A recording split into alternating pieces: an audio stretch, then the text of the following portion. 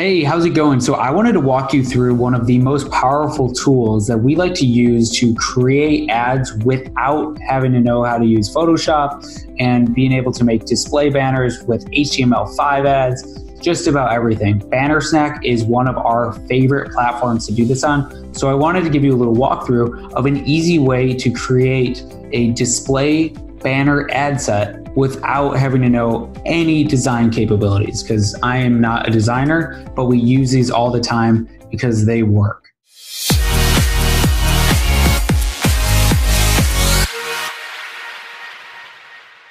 So here we are. I got a new folder going and I'm just gonna press create new. Now, one of my favorite things is that we can create a banner set and actually create multiple different display ads at the actual same time. So I'm gonna press generate banner set, and now we're gonna pick which ones we use. Now for us, we like to use the ones that show up in the most prominent placings. So we use a medium rectangle, we use a leaderboard all the time, and really depending, we don't use the small square. We'll use the large rectangle. It really depends on what we're using, but these are often the three that we like to make sure that we at least have going. So after you select the different banners that you want, you can create Facebook ads, you can create Instagram posts, just about all of it. We're gonna press next. This is where the power comes in. Because they already have scripted display ads that many companies have been using, it makes it super simple to figure out what you want to create and utilize a template. So one of my go-to templates is actually this one because it's so simple. And with display, I'm not trying to make something super crazy because I need rapid testing more than I need, oh, we're going to make the most beautiful display ad ever, because beauty doesn't always imply that we're going to convert. So once you're here, this is the easiest and most powerful part. Headline, we're just gonna say like, who knows, by my newest Facebook ads program. Choose the font, you can choose the sizing, the placement, all of it, quick drag and drop.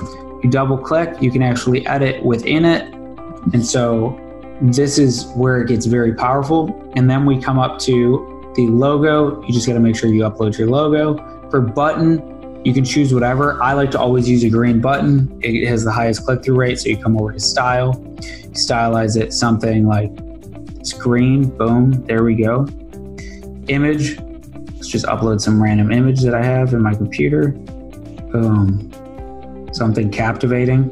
And again, you're gonna see that some of the placements don't look right. If that happens, or if maybe your text is too far, you just come in and edit that exact placement on your own. Background, you can choose a different background. White often is going to perform very well. And now here's where the power comes in. Come over to Magic Animator and we're gonna preview a bounce on the button. That's going to create an HTML5 ad, so make sure you have that placement. But if you do, this is where it's gonna get incredibly powerful, because you can easily apply for all the placements in HTML5. We're gonna come down here and we're gonna set this to do that action twice and then stop the slide at 5 seconds. And boom, now we have created our first ad. So once that's done, we're gonna say add one for it to come over, boom, it's been created. Now we're going to download. Oh, we gotta let that load. Must be a high file.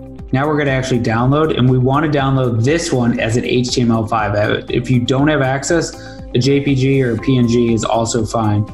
And once you do that, you've already created your first ad. It is literally that simple, and BannerSnack is one of the easiest places to create ads. So make sure to head on over there. We put a link in the description where you can go and get a special price. Otherwise, make sure to subscribe so you get notified when quick, awesome tools like this get released in the future.